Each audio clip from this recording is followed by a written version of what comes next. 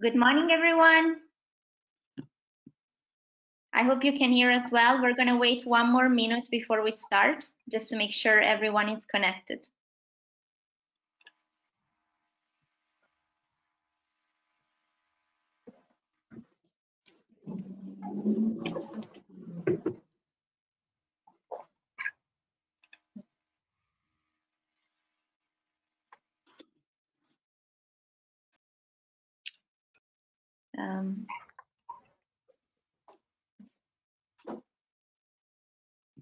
All right, so I think we can start.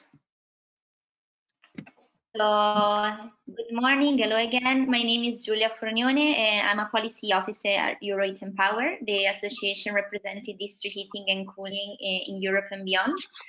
Thank you so much for being here with us today. This is our first webinar, and this is gonna launch a series of other webinars that will follow in the next weeks. For this first one, we decided to focus on one of the EU major upcoming initiatives, the Renovation Wave. As you know, building renovation is key to reach the goals set by the European Green Deal. It's extremely important to improve people's indoors life and health, especially now that we're spending more and more time at home. However, the size of the renovating building is also a big challenge, and it's important to consider all the available technology that will speed up the decarbonization of the building stock. So what we will try to do with today's webinar is to explore our measure aimed at enhancing the energy efficiency of buildings and the decarbonization of the heat supply can combine to deliver a renovation wave that makes the difference that we need. So before we start, I'm gonna quickly run you through the rules of the webinar. Next slide, please. Yes, so you're kindly asked to remain muted for the whole duration of the webinar. Only the speakers and the moderator will remain muted. The webinar will start with a 5-minute presentation from each of the speakers and will be followed by a Q&A session. However, I invite you to already write your questions during the speakers' presentations in the question box. The question should be as concise as possible. I will address the question to the speakers during Q&A. And should we run out of time, I will collect the question and send it to the speakers for a later response. I'm going to now introduce you to our speakers. Thank you for being here today. Next slide, please. So I will start with Paul Voss, who is the Managing Director of Euroheat Power, and that will provide us with the initial remarks. Then Karlis Goldstein, who is the Energy Efficiency Advisor of the Cabinet of Commissioner for Energy, Kadri Simson. Sorcha Edwards, who is the Secretary General of Housing Europe. And finally, Max Peters, who is the Project and Network Manager of the Energy Agency of the State of Baden-Württemberg. Welcome, everyone. Thank you for being here and thank you for your time. I look forward to a very fruitful discussion. And now I leave the floor to you, Paul. Thanks, Giulia. Hi, good morning, everybody. Thanks for being here. I guess this isn't the first webinar you've been through in the last few weeks. I'm starting to grow slightly tired of them myself. So I really appreciate so many of you making the time to be here and to be here on time at 9 a.m. It's great. The subject we're going to discuss today is quite near and dear to my heart because I've been thinking about it for a long time. Now, one of the things I've noticed about this little crisis that we're in at the moment is everybody seems to have their own ideas about what kind of future will come after it. And of course, all of us tend to project our own hopes and expectations onto that future. One of the most promising narratives I've heard about the post-crisis environment is that we may have a kinder, gentler, more thoughtful type of politics. And in practice, for me, one of the encouraging things that might bring is trying to get all of us, particularly those of us who work as advocates, as lobbyists, to learn to go beyond kind of blindly pushing and pushing for a single narrow industrial narrative, but trying to be a little bit more thoughtful about how to bring these things together so that we get the best results overall. And the collaboration between work on efficiency in the building side and the development of more and better district heating is a really good example. I think there's any idea that there's a tension between these two things is simply based on a misunderstanding. You know, every experience I have of this tells me that trying to decarbonize the building stock by simply renovating all the heat demand away will make the energy transition harder and slower and more expensive. And in exactly the same way, you might try and approach the problem by simply flooding the system with so much renewable energy that there's no need to worry about efficiency anymore. And this is also a totally wrong-headed approach. We know as network operators that our systems work better when the buildings we're supplying are of a really good standard. We're able to use low temperatures, we're able to use all kinds of streams of waste energy that simply don't work if you have a poor and poorly maintained building stock. So district heating and highly energy efficient buildings really are and should be the best of friends.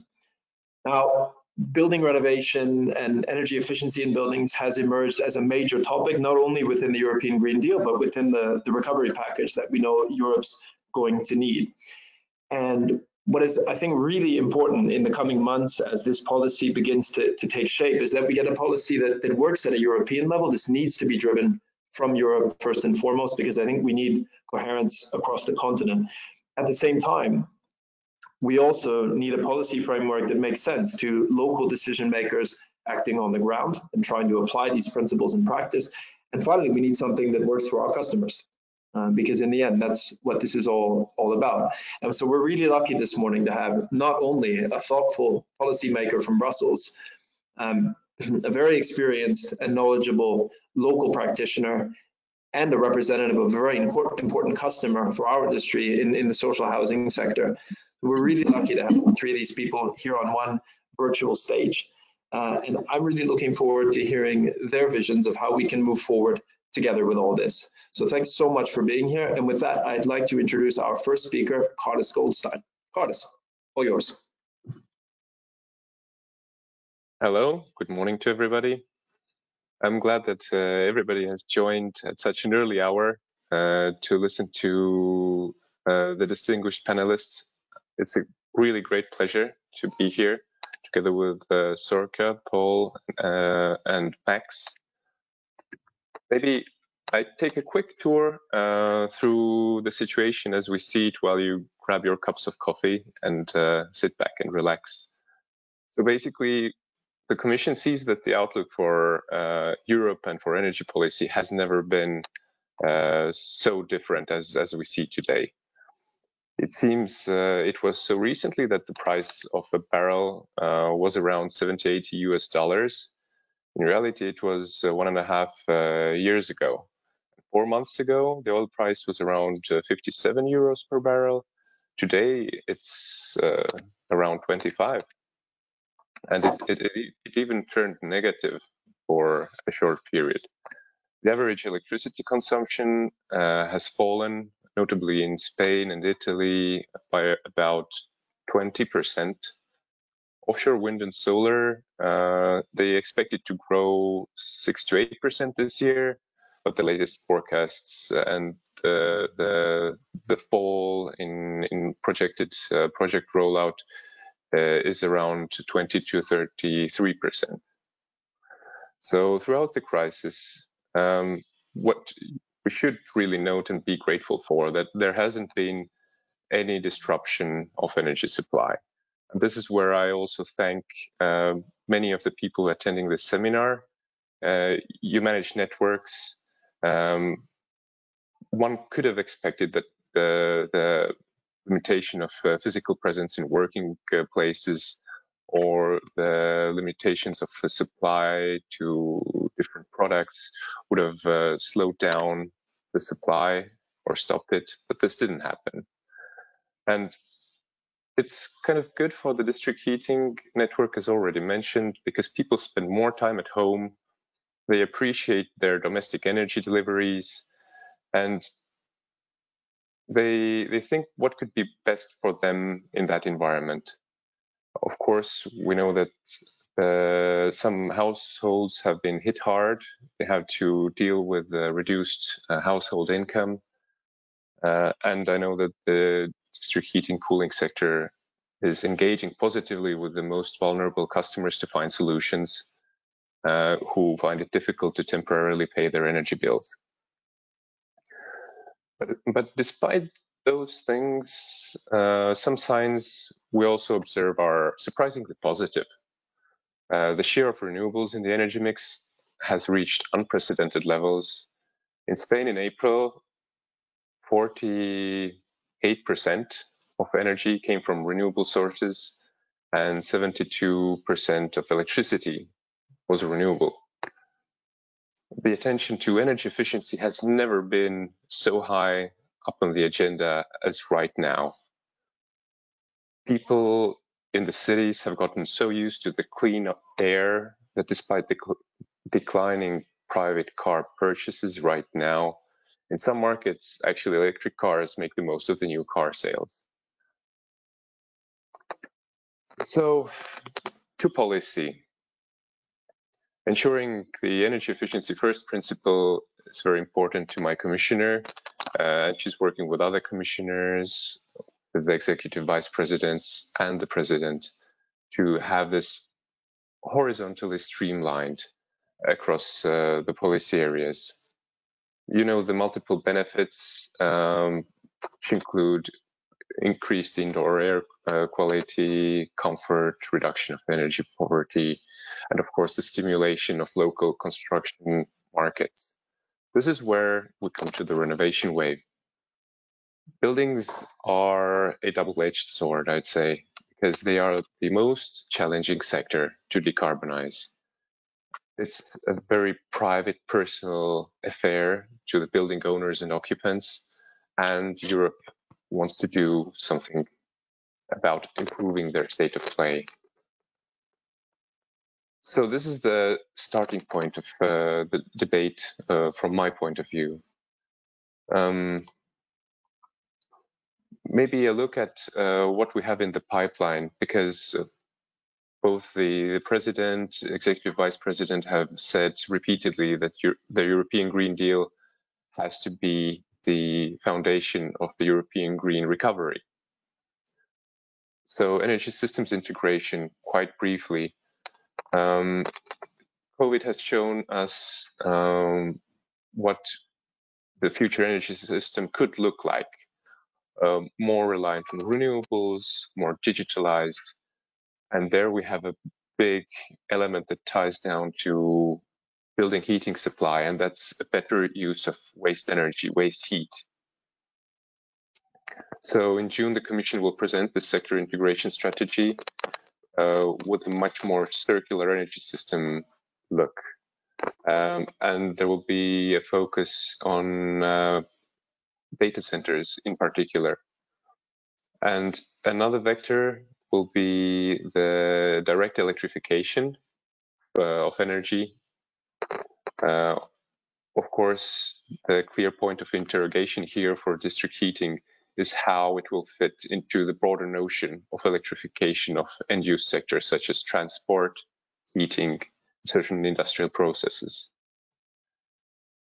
Now, a couple of words on Renovation Wave. It brings huge climate benefits. It brings big personal subjective benefits. It can kickstart the economy. And this is why the Commission is working now on the Renovation Wave as part of the recovery package. The European Green Deal already announced such an initiative, the Renovation Wave, and now we're making it more ambitious and more concrete. We're going to work on identifying and removing the barriers that are there. The obvious ones will be financing, and then the project pipelines, whether we have them aggregated and sure enough. There will be special attention to vulnerable, low-income households, houses of vulnerable consumers, hospitals, schools, and apartment houses. The priority goal will be to make sure there's fast aggregation of projects to kickstart. I'll say a couple of words on financing, and then I'll draw to a close.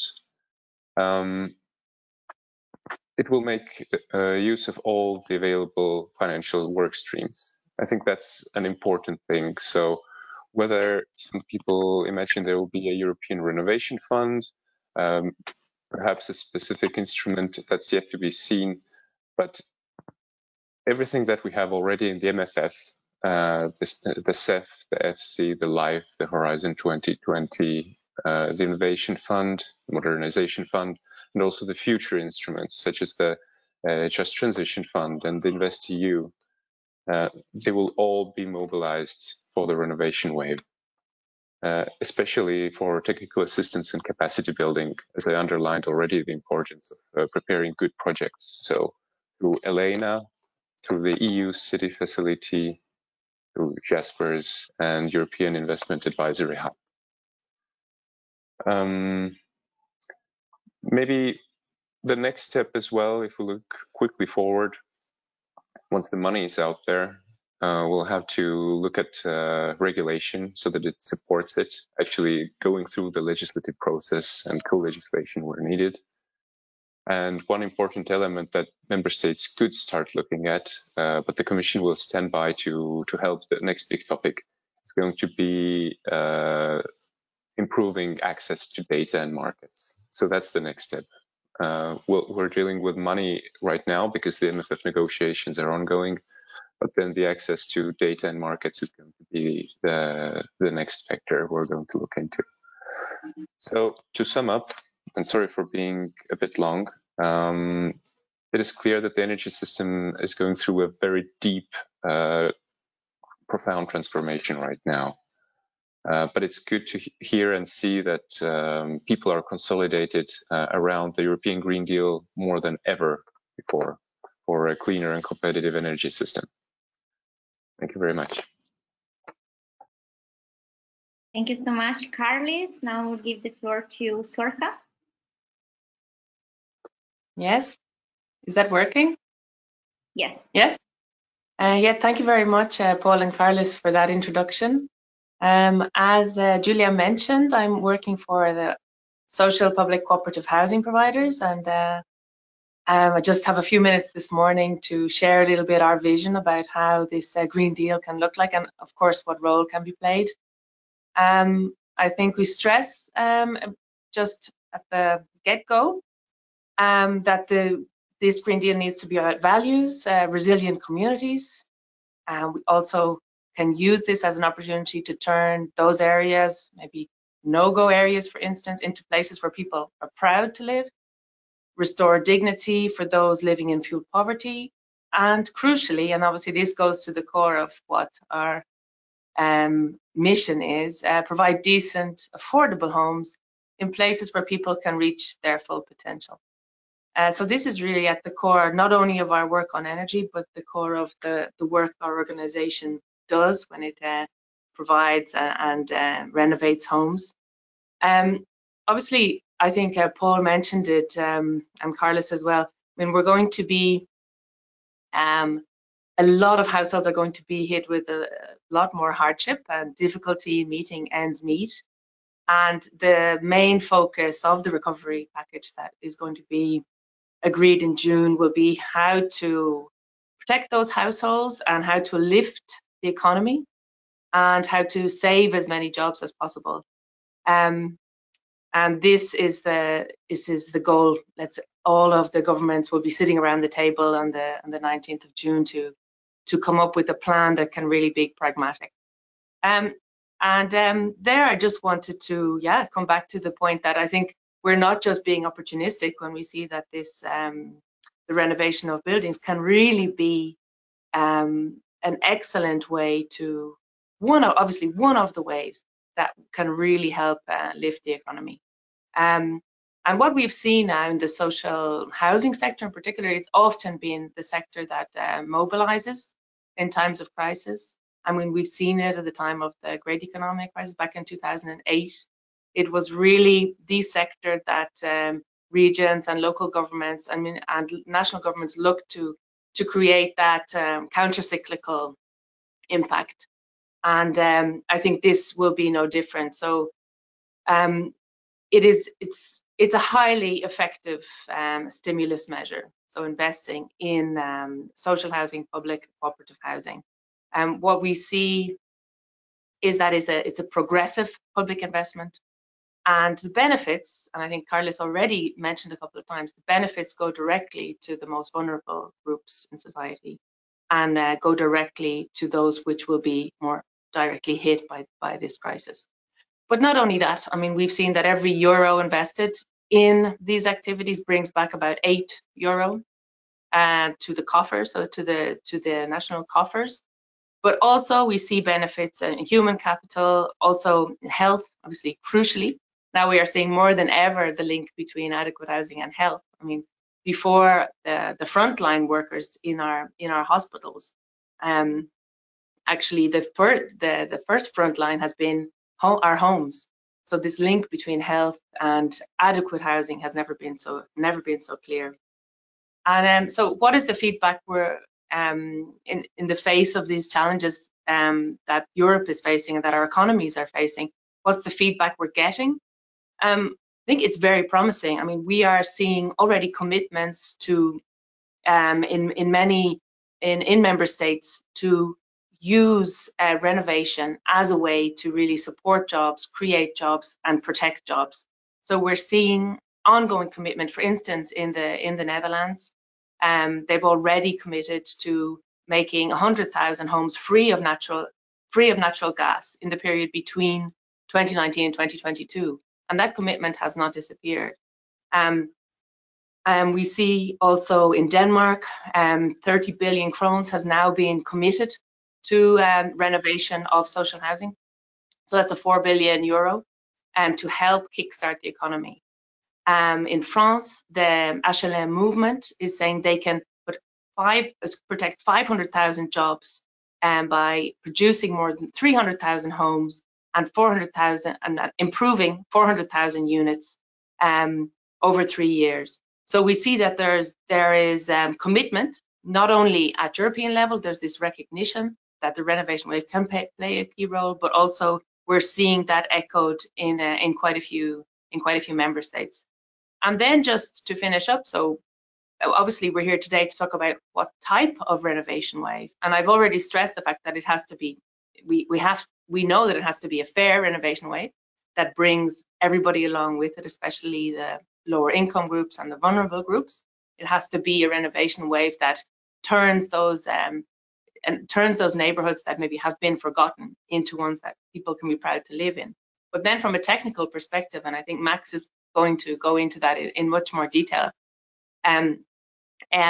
it is one that cannot be prescribed, let's say, at European level. I think at European level, the biggest favor that can be made is to have this stable regulatory framework. So one that promotes the flows of finance by this feature of stability. That is key. That's the feedback we're continuously getting. No constant changes to the regulatory framework. So we have to assist the implementation of the current framework that is in place. The right financing, and Karlis has mentioned all the tools that are on the table. But then in terms of how we can boost and support that creativity that is needed, I think this workshop is really going in the right direction, because what we are seeing is that we need to focus on the outcome, so the result of the renovation works in terms of obviously comfort and quality of living for those in the neighborhoods, but then in terms of CO2 emissions and reductions in greenhouse gas emissions. And this is what the feedback we're getting from the ground is that the organizations we work with that are managing around 25 million homes around the EU, they are really working at this level, this combination, this pragmatic but yet ambitious approach to bringing down greenhouse gas emissions at the neighborhood level. And what they are saying is indeed this means a mix on the one hand of improving the fabric of the building, say, in a cost optimal way, optimizing the performance of those buildings, but also looking at the switching to the most suitable and sustainable heat networks in that district.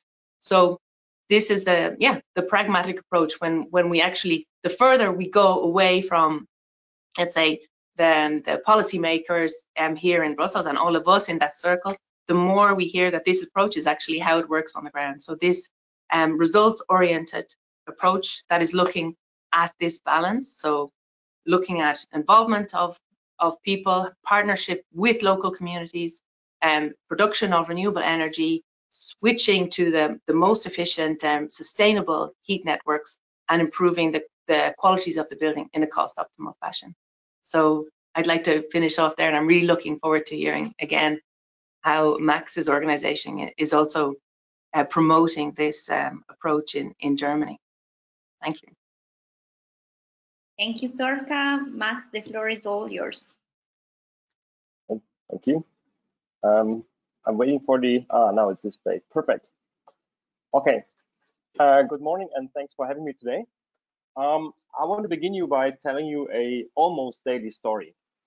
This is an aerial photograph of the suburban area of Walldorf, the small town I live in. If it weren't for the Corona crisis, I would start my daily commute by train to my office at the energy agency, right up there. I always pass these new building area of passive houses, so these white dots to the left of in the picture. They're mostly heated by air source heat pumps. And new development areas are rising every couple of years in the area, thanks to the company that's in the right of the picture. The company's name is SAP, and most of you may recognize them, since they are Europe's largest and most profitable software company. On their campus, they've built a data center of around 20 megawatts IT power, electricity we call that. So just to give you an idea, such a data center is as hungry as an entire town of 50,000 people in terms of electricity. As you know, data centers produce waste heat in enormous amounts. We are talking about gigawatt hours in this case. A potential is sheer wasted by blowing it up in the air right next to the growing town. But today, I'm not talking about engineering solutions, which we will find for every problem, no matter how difficult it may be. Instead, I want to convince you that we have the right tools in our hands to strategically link energy sources and sinks at the local level while we contemplate high-level climate protection targets.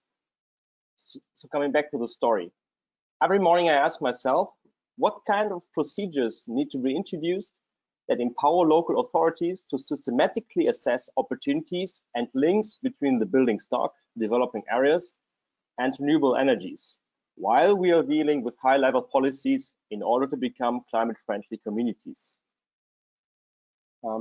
My field experience from working with cities and towns has shown me that local authorities often find it hard, next to impossible, to translate European and national climate protection targets into concrete local action. Next, they find themselves in a vast jungle of engineering solutions in the field of renewables. Hence, the obvious thought is, let's provide them with a tool they are familiar with, and that is spatial planning or infrastructure planning. The state of Baden-Württemberg has realized this approach and is about to launch mandatory heat planning for all its cities larger than 20,000 inhabitants by introducing a new climate protection law end of July this year. While providing full funding for the rolling planning process by the state, these cities will assess their building stock with its heat demand densities and come up what we call a heat cadastre. Next, through systematically uncovering all sources of renewable energies and waste heat, of course, cities will then be able to link heat sources and sinks and derive strategies to transform the entire heating sector on the ground in a purposeful manner. This is a process we have learned from the Danish energy transition that has already started in the 70s. We will derive transformation plans in which district heating will be as relevant or as valuable as efficient single house heating solutions like heat pumps on top of necessary renovation measures. The local transformation scheme is then driven by the target of climate neutral heat supply and building stock until the year 2050. In the next step, we will aggregate all these local plans into a statewide database and monitor the energy transformation process and developing of the heating sector in a top-down fashion. So these plans will be updated every 7 years, and in doing so, heat plans additionally become beneficial for creating or securing new markets, for instance, district heating, power-to-heat technologies, and sector coupling in a broader perspective. So what's my take on the European renovation and sector integration waves? Based on my experience from the ground, it seems so important that any European-wide strategy implements tools that empower our cities to translate high-level strategies into local action plans. In my eyes, the renovation wave calls for the explicit consideration of both reducing heat demands in buildings and the decarbonized energy supplies. To this end, I've introduced the strength of mandatory heat planning and strategic energy planning in a broader sense to you today. In our cities, district heating networks will be part of cost and energy efficient solutions together with renovation measures. But yeah, that's it for the moment, and I hope that we'll start a nice discussion now. Many thanks, Max. I know that Karlis has to leave soon, so I'd rather ask some questions that we received from the public to you first. So first one will be the EIC Green Deal funding is closing today. What kind of solution or proposal you're expecting from there?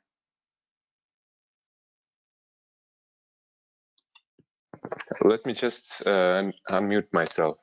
So if I understood correctly, the question was about how funding will play into the renovation wave. I mean, having that link as well. I'd say that right now it's a bit early to comment on any of these aspects because we're really in the meat of negotiating. The Commission President has the Prime Ministers on the phone to set out the modifications of the MFF. So it's a very dynamic picture, let's say. What we try to do on our end is to make sure that there's more financing available than before, that it's better managed, so the programs get to the ground, make an effect. And in the combination of more and better, we hope that it will make a difference. But at the moment, I can't comment much more because we'll have to wait a couple of days, 10 days, a couple of weeks before we can get into the next stage of those discussions. Okay, I have other two for you before you go, so I'll try to be quick. How do you propose supporting access to data? For example, both on the EU building stock, energy infrastructure, and residual renewable supply potentials? Thanks. That's a very good question because I don't think it has been looked into very much detail on a high political level, but it does tie to what Max presented recently. The Commission has required member states to provide comprehensive assessments for heating and cooling, which also covers supply sources and sinks. And member states should submit that comprehensive assessments by the end of this year.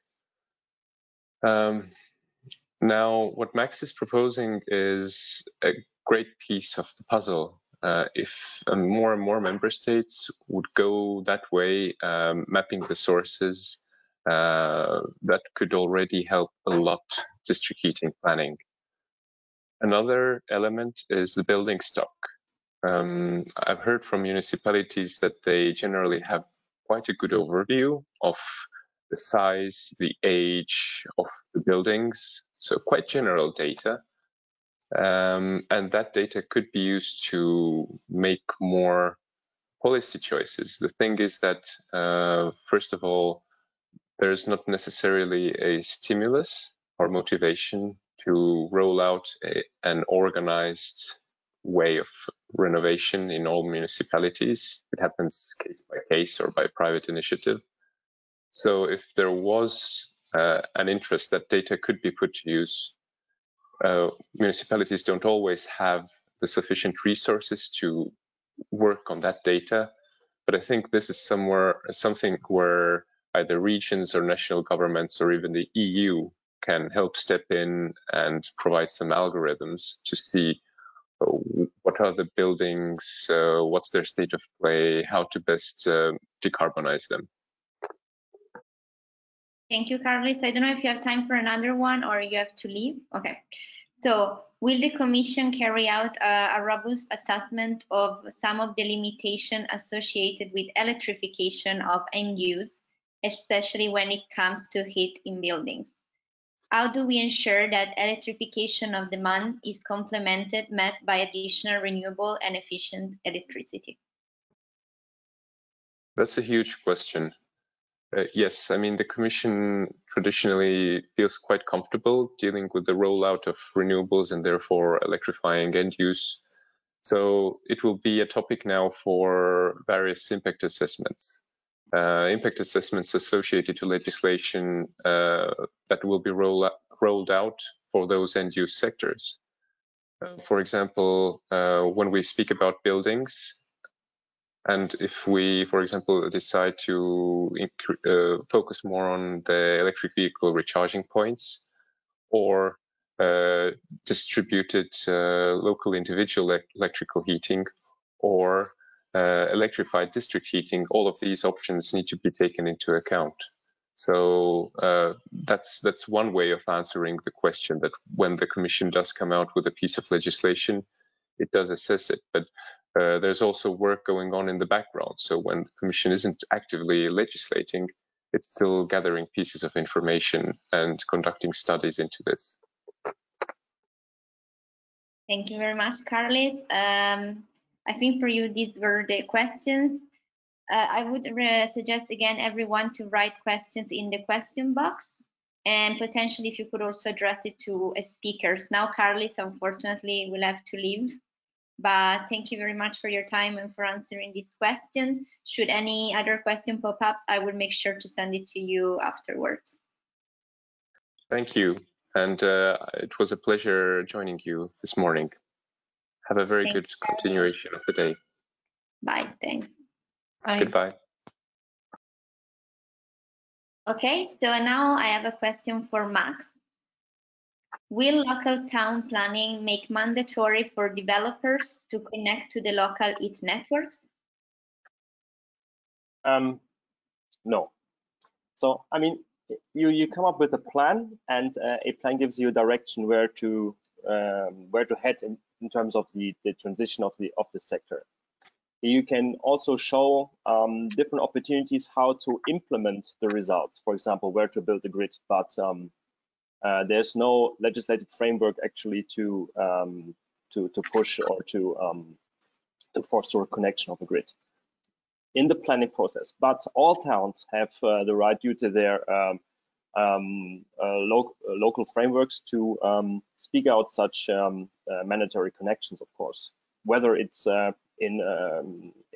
by decision in town hall or in the private contracts of the ground. So these are the possibilities that still exist. Okay, thank you. I now have a question for all of you. I mean, you can decide who can answer to this one. How to overcome the problem that grid operators have now incentive to implement building efficiency because their business models are based on heat sales?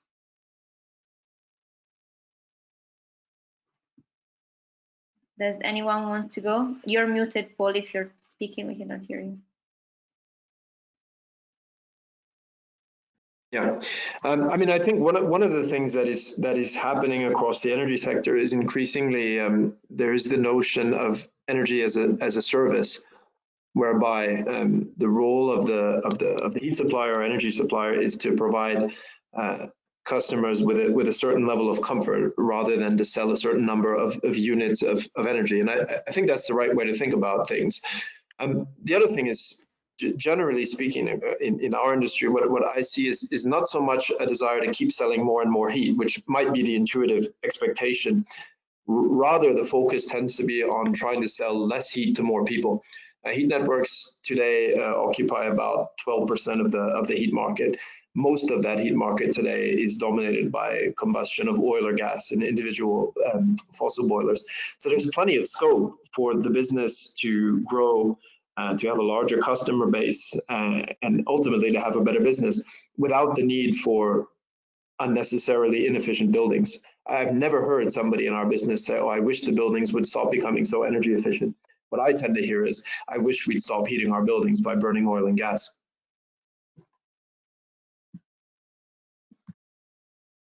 Okay, I still have 2 questions left. Maybe then we can have a quick debate among you speakers. Astrid is, this one is quite long, so give me time to read it. So, and I think this one would be for you, Sorcha. Every building needs insulation. However, when there is medium higher temperature heating is available, the amount of insulation can be a bit lower to a point where it is cost efficient. Houses are not optimal insulated, but less, just because there is higher temperature heating available, resulting in higher heating costs for end user and inefficient heating. Or houses are maximum insulating, causing high costs for renovation without return of investment in efficient renovation. So some people distrust higher temperature heating because it might cause less than optimal insulation. The mix, as Sorcha said, it's important. How to find the balance? What instrument can help? I mean, you can all answer, but this I will go first. I know Max, you wanna answer. I see you, but Sorcha, maybe you wanna answer as well. Yes, I can go ahead. So what the key part, let's say for us, the key component of the strategies of our members is this affordability that is touched upon by the participant. So for instance, I've mentioned already the Netherlands, they've committed to cost neutrality for residents. So it means that their overall cost of living, so the rent and the heating cost merge, will not go up after renovation. The French plan that I described earlier on is also committing to this, to no increase in rent. So no, you've heard of the phenomena potentially of renoviction, so whereby after renovation you don't have cost effectiveness for either the landlord or the tenants. So what your participant has touched upon there is crucial. I mean, getting this balance right, but it's really something that that is taken care of at local level. Thank you. Max, you want to go? Yeah, maybe let me add this. It's not somehow I see in this the question reflected this kind of either or, right? So the experience shows us that you have to reduce on the demand side, of course, but it is not realistic to say that this goes beyond 50%. So if you do your homework in insulation, in renovation, and you manage to drop consumption down to something like less than 30%, then you're ready for lower grid temperatures, and then actually both worlds meet. And this is what many of us have spoken of today. And I think that's the way to go. So reduce grid temperatures, don't come with steam or something like that, come with maybe 60, 40 degrees, and deploy all environmental heat sources. This is very important for these networks with large heat pumps. And on the building side, you have to drop on the demand side, of course, but in a reasonable and in a reasonable manner, and that's the deal. Thank you. Should I move to the next question, which is again for you, Max? What role do you think should regions and local public authorities play in an ideal world? For instance, obligatory consultation for any national initiatives? Question mark. So the first role they should play is that they actually do their job in terms of planning. What we always see is that they are very keen on technical solutions. They're diving into they're diving into the engineering side of things. And I don't think this is beneficial for the entire process. They should stick to what they know and do best, that is planning. and they have the capacities to doing that. So on the human capacity side, they are very good planners actually. So this is the first job that needs to be done, because the solution comes after, the engineering problem comes after this. So that's the first thing. The second thing is that, of course, they should combine their plans into a kind of regional thinking, because when you come with the approach, you apply, or when you use 100% of your renewable sources on your ground, you may come up with a surplus, and this needs to be transported. For example, deep geothermal or huge industrial waste heat potentials need to be transported around, and this is why the scaling up process of local plans to a higher level database, whether it's a regional plan, whether it's across borders. We have a huge project at the moment between the cities of Kiel and Strasbourg, where we transport heat in gigawatt hours just across the German-French border. And you can only do this if you have plans, when you know well your building stock and its demands and your sources. And then the scale doesn't matter in the end anymore, because you come from the ground, bottom up, and you can easily scale it up. Thank you, Max. I have another one for you. Shoot. The Danish government is tomorrow proposing to remove fossil gas as an option in its planning. That leaves district heating and heat pumps as only option. Germany?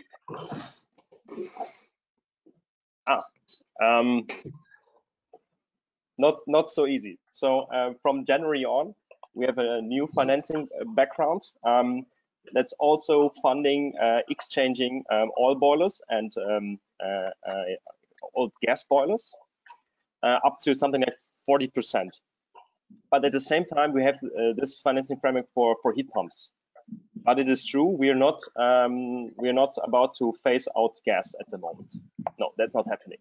But the Danish approach is completely combustion-free heat production, almost combustion-free. So they are heading into a heat pump world somehow, but we are not there yet.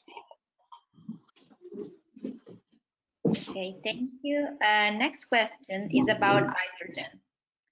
Will hydrogen play a role in future heating? How will hydrogen affect the heating industry and increase efficiency? Maybe Paul, do you want to go?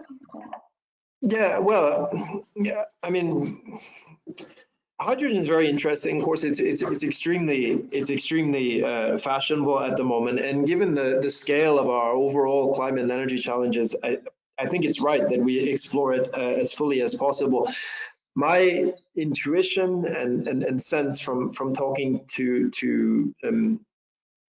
people who don't necessarily work directly on hydrogen is that we need to be very thoughtful about how we're going to use it, because obviously it's going to be expensive to produce, and it is likely to require, if it's going to be green hydrogen, it is inevitably going to require a lot of renewable electricity behind it.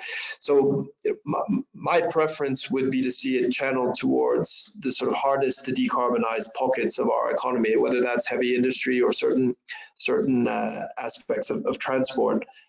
There, I think it's really promising.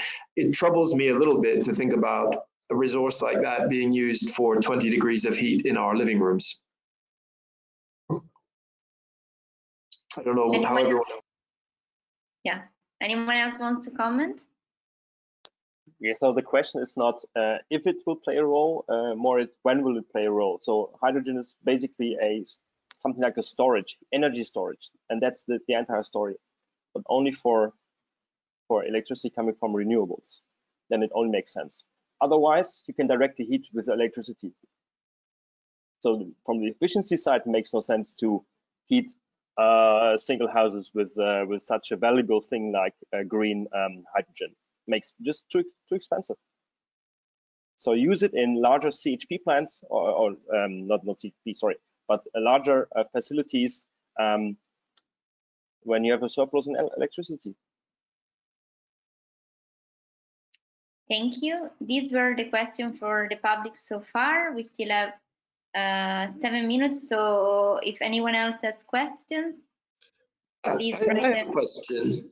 for my two co-panelists here. One of the things that's being discussed a lot at the moment, in particular in the context of the renovation wave, is what people are referring to as the district approach. So I've always been very attracted to this idea that it's unfortunate to consider each building in isolation, particularly in an urban environment where you have buildings close to one another. Obviously, there's an opportunity to do things, whether it's the renovation of the buildings themselves or establishing lower carbon heat supply systems, to do things at scale, taking advantage of the fact that these buildings can have relationships with one another. How do you two see this, and how do you experience it in practice? If I can just, from our perspective, we do see this as I think if the EU takes this approach, I think they can really make a difference. And what we are actually putting forward now as part of the Renovation Wave is something called the 100 District Renovation Programme, which obviously, as we said, would not dictate from EU level what measures are taken. We're not going to tell everybody, look, district heating is the way forward. No, it is up to each district to look at how they can be results orientated in terms of greenhouse gas emissions, improvement of the neighbourhood quality of life within the buildings and around the buildings. And what we are proposing is that this scheme could be launched without the normal, so quite heavy bureaucracy of going through the structural funds and the allocation criteria. Also with a view to checking if the current public procurement regime is actually fit to the right variety of tools that we need for district level renovation. Is competitive dialogue, for instance, a tool that is been really rolled out to carry out district renovation, or is it actually is the complexity of procurement, the EU procurement regime actually turning out to over complexify the process? So we think that if we can really use this the renovation wave to kick off this district level approach and really get the creativity going, really get large districts bringing down their CO2 emissions with excellence in energy planning, as outlined, as we heard the example from Max. We think it can really make the difference, because it can be something that can be rolled out and multiplied. And this, obviously, you have to look at the individual homes, but what we are seeing is that it's just much more pragmatic to look at the district, say, okay, look, those homes are all at level G, let's bring them up to a B or a C, and let's look at how we can improve the district heating level. This pragmatic approach, I think, is the way forward, and the EU can play a big role in facilitating that now with putting the right funding and the right regulatory framework on the table.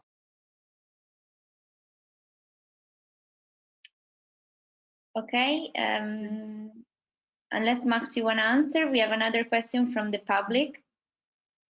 So what's the panel view on Energy Strong and its ability to make houses closer to low temperature heat networks and improve housing quality?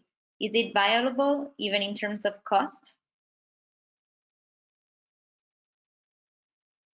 I think I don't know, Max. I mean, for a big part of the housing stock, definitely industrialization and modularization of the renovation process. So the way Energy Sprung works is that you are upscaling the renovation process through off-site construction. So you're speeding up the process of the renovation. And when you have uniformity of the building stock, we see that it is it's a process that is bringing good results. I think we'd still have to bring up the scale to bring the cost down further. And we see, Energy Sprung was really a result of creative minds at work. So really coming together to look at how we can overcome the obstacles of, let's say, a process taking too long, lack of integration across the building chain, lack of integration of renewables in the envelope of the building, and they really managed to really tick all those boxes. And so it's definitely part of the way forward. But as we keep saying, each district, the characteristics of the building you have to look at, also the characteristics of the household. You have to look at the potential heat sources locally. You know, there's so much at stake locally to optimize this. So we cannot be saying at EU level, look, this is the way forward or that is the way forward. Energy Sprung is definitely, and the Energy Sprung approach is definitely part of the puzzle, but it's a really complex and diverse puzzle out there to reach those greenhouse gas emissions reductions that we need and to get the right cost. And I think actually that's the point I didn't mention on the district approach, and we didn't hear it really yet, but this is obviously the difference between a lot of the conversations we are having in the housing sector and maybe that is the conversations that are being had in industry, and that's really how to work with residents. And it's not just, you know, social washing of the process. This is a really vital part of the process. And at district level, we're finding it even more important to make sure you have what they're being called in some cases one-stop shops, but can be an energy agency role, but a trusted place where the residents can go to get that neutral information, free information about what is happening and what it will mean for them in terms of cost, in terms of quality of life. So to make really people part of that process, and obviously a decentralized energy production, solar energy also has a big role to play there. So people generally not only feel a part, but actually are part of the energy transition.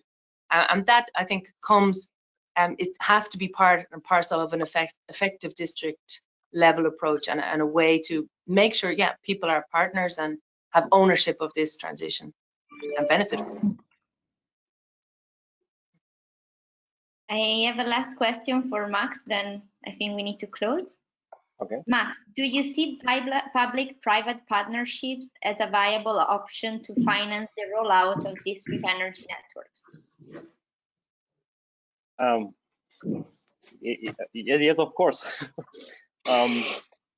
As well as local grid operators or utilities, especially for us, we have a lot of utilities working in our towns, as well as corporations. But it depends on so many economic things, on the expectance of returns from your grid. When you expect like huge returns, something beyond, I don't know, 5% or so, then this won't work. But if you take as a town, as you take your responsibility to provide your people with affordable and stable and low energy costs, then that's the way to go, of course. But it needs managing and it needs experience. So it's very heterogeneous, so hard to tell from here. Okay, any final remarks you want to make? If so, then I'd say we close the session. Thank you for everyone for your participation, both the public and the speakers. As I said at the beginning, this was just the first of a series of webinars that would follow in the coming weeks, so stay tuned and follow us on LinkedIn, follow Euroheat Empower on LinkedIn and on Twitter for more developments. We will follow up after this event with the key bullets that were mentioned during this webinar. And if you have any further questions, don't hesitate to reach out to me directly, and I will make sure your question will be addressed by the speakers. Thanks all. Thank you. Thanks, everybody. Thank you, guys. Really Have a nice interesting. day. Bye. Bye-bye. Bye-bye. Have a nice day. Bye.